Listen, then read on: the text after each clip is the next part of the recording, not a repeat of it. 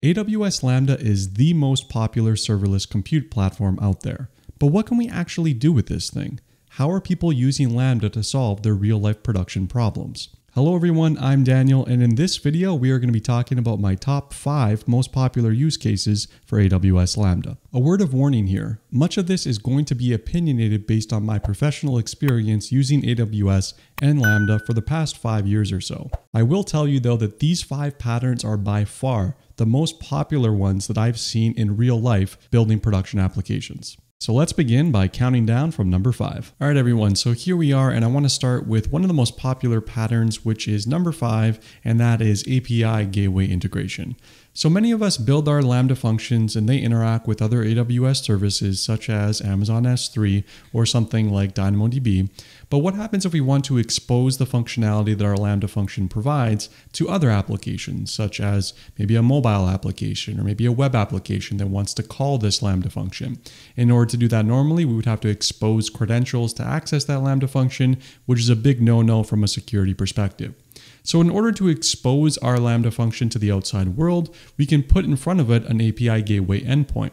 Now, API Gateway is a service provided by AWS, which provides a whole bunch of functionalities, and its main use case is to allow you to build HTTP or REST endpoints. So using the combination of API Gateway and Lambda, we can wire these two things together, and when we do, we get a RESTful endpoint, which is a URL that can be accessed that will in turn invoke our Lambda functions behind the scenes. So in terms of how this looks from a real-life practical perspective, we go ahead and we configure these two things such that the API Gateway is wired to our Lambda function, and then we get that public URL, which we can vend out to our application owners, which can call our API Gateway, and they just submit a HTTP request to our API Gateway, and that forwards all the way to our Lambda function. Our Lambda function does what it needs to do and returns a response all the way back to the caller.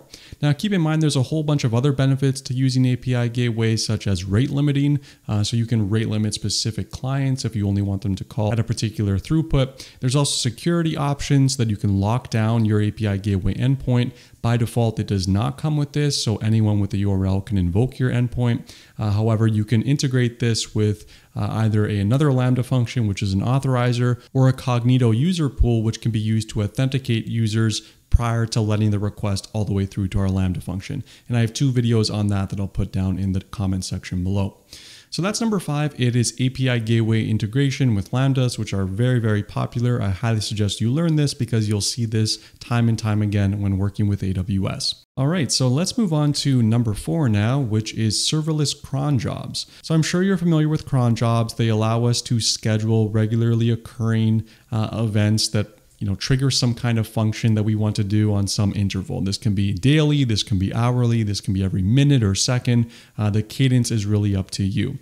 Now, in the past, you usually had to set this up on a particular server, which would wake up at the predefined moment and perform its process. But this gets a whole lot easier using our Lambda functions now. We can integrate with a service called CloudWatch. Now, CloudWatch typically is used for monitoring and alarms and a whole bunch of other services that it provides as well. It does have one sub-service, which is called CloudWatch Events, and you can set up a time-based event such that on a regular occurring interval, you can invoke your Lambda function. And the syntax of setting this up is very, very similar to what you would see for a normal cron job. So you get to specify the day, month, hour, all of those things. And you can also specify an input, whether that be dynamic or static, so that it can be passed into your Lambda function as arguments. A very common reason people use this is to perform nightly database maintenance, or maybe wake up every hour or so to, say, update a dashboard or something like that. Very, very common. You see this all over the place. You should know how to set it up and how to do it.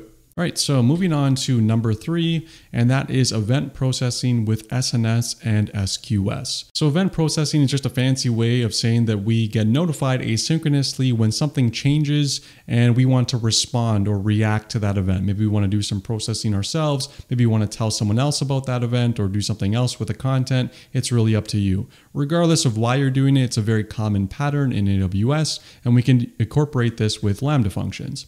So let's start with SNS first, service, which stands for Simple Notification Service.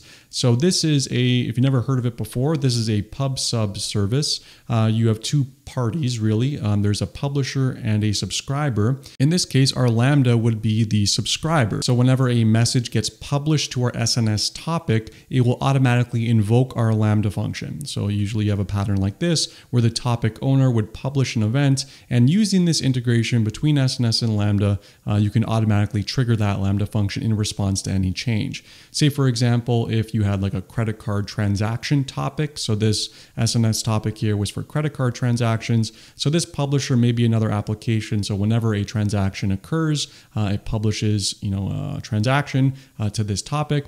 That'll automatically invoke our Lambda function with the corresponding payload, and our Lambda function can perform some kind of business logic there. Now that was a very common pattern for a long time. In fact, it was the only option for asynchronous event processing with Lambda functions.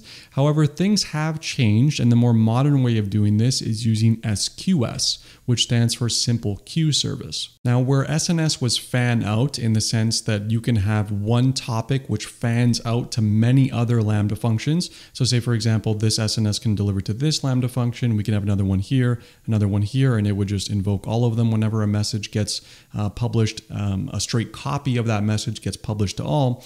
With SQS, it's a one-to-one relationship. So in this case, whenever a message gets on queued to our SQS topic, our Lambda function will pull that message. So in fact, this arrow should probably be in reverse, but Lambda function will periodically pull SQS to see if there's any messages that are available to it, and it'll invoke that Lambda function passing an input which is equal to whatever the contents are of your SQS message. So how this would typically work is that someone would come along and unqueue a message, it gets added to your queue, so it just sits there for a while until your Lambda function picks it up. This usually happens very, very quickly, by the way. There's usually almost zero delay. So like I mentioned, no one really uses SNS to Lambda anymore except in some exceptional circumstances. A much more common pattern is this. So we take away the SNS to Lambda and we don't on-queue to SQS directly. Instead, what happens is we put an arrow in here. So in this pattern, someone publishes to our SNS topic. And remember, SNS is fan out, so we can have many different subscribers here.